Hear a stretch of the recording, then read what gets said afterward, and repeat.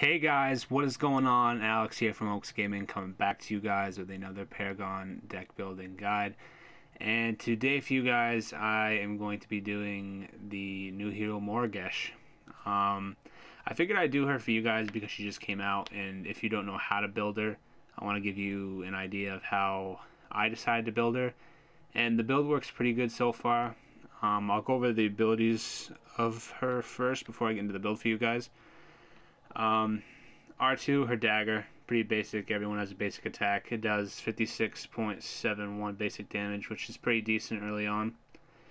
And then you have her mark, which her mark goes hand in hand with her hive and her alt.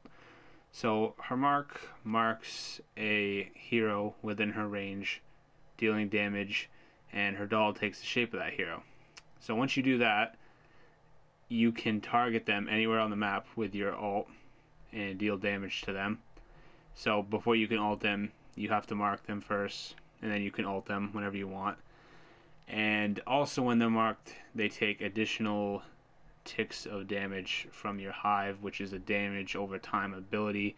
She throws a hive of insects that explodes and deals damage on direct hit and applies a stack, and it does damage per tick over 8 seconds, and it does extra damage if you mark them. And then her last ability is her swarm, where she transforms into a swarm of insects, granting her max movement speed, and when she passes through enemies, heroes or minions, she gets 1 stack of health regen, and the stacks are limited to 5. So you can't, if there's like a huge wave of minions coming into your tower, you're only going to get stacks for 5 of those minions. You're not going to get it for the whole wave. And without further ado, I will get into the deck build for you guys. And this is my Morigesh Bad Juju deck build. Now, before I get into the build with you guys, I'm just going to tell you my opinion on her right now. I think she is absolute bullshit. She is way too strong right now. I know she's going to get nerfed. If she doesn't, I will be completely surprised. I mean, she can just devastate people, especially carries early game, with the damage that her abilities do. It's just ridiculous. But with that being said, I will tell you guys how I build her.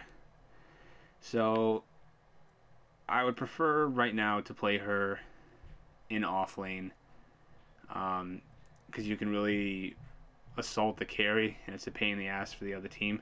You can play her mid, it works well there too, but I would definitely play her off lane.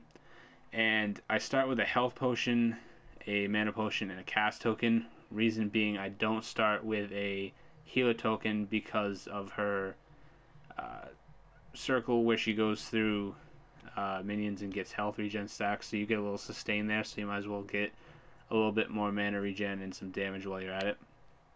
Now, after this, I go with my Brawler's Ward, which I just fill with 3 1-point minor strikes. And this is my first ward. I'm going to end up switching it out with a Major Sword with more damage later on, but this is just to get me going with some extra damage. And then I will go with my 2 Adamant Edges, which actually are a part of the build. And I put 2 1-point lesser healths in a minor cast, both of them. So you get a little sustain with health. It's not a lot, but it's enough maybe to help you out in a certain situation. Then, if you have the points, you could switch your Brawler's Sword with your Major Sword, which I filled the Major Sword with 2 3-point major casts and a 2-point cast. I probably would just hold on to my Brawler's Ward just for a little bit longer, and then I would probably go with my Thick Blood, which is actually a really cool card for her. So it's 4 points, you get 12 power and 30 mana, and on ability hit, you apply a Blight to enemies for 4 seconds, which reduces their healing by 40%. So when you hit them with that hive, it's just going to keep doing those ticks of damage and whittling them down, and even if they have lifesteal or health regen, it's going to make it really hard for them to heal back up, which is super important with her, which is why I really like that card for her. And I fill that with 3 3-point casts. Then I will probably go with my Tainted Magic, which is an activatable. You get 1.4 health regen and 0.3 mana regen. And when you activate it on 6 seconds on hit with ability, apply poison stack to targets for 6 seconds. So how I would use this is I would activate it, mark them so they get a poison stack there. Then I would throw the hive at them, get another poison stack there, and they're already taking damage over time from the hive as it is. So this is just going to be even more mean. And I fill this with a 2-point spark and 2 1-point chronos or sparks, whatever you have. It's just good for a little bit of sustain mana wise. Then you can go with your Necro Veil, which I fill with 3 3-point major casts. And this has 2 ability pen and 6 power, and its passive is on player kill, enter the shadow plane for 3 seconds. And this is good for if you have someone marked and there's a bunch of enemies around you and you kill them and then you just disappear, which is kind of nice for you to get out of there. And if you haven't already, you can switch that Brawler's Ward with your Mage's Sword from earlier. And the reason I have the Thick Blood and the Necro Veil as such expensive cards is so that I can get these 6-point cards early on and I can still keep them in the build. It's just kind of nice.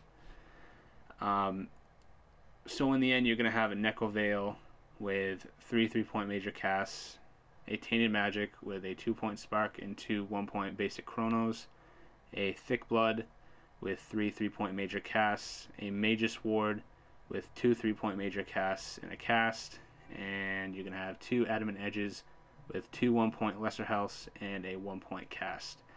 And I also have a bunch of cast tokens in here for spare points I have left over when I'm leaving base, and I also have an extra mana potion just in case I need it. And with her I run the Archmagus. I'm kind of curious what you guys think about Morigesh right now and what you would like to see change from her. Me personally, I think that her mark does way too much damage. I think they need to dim that down a little bit.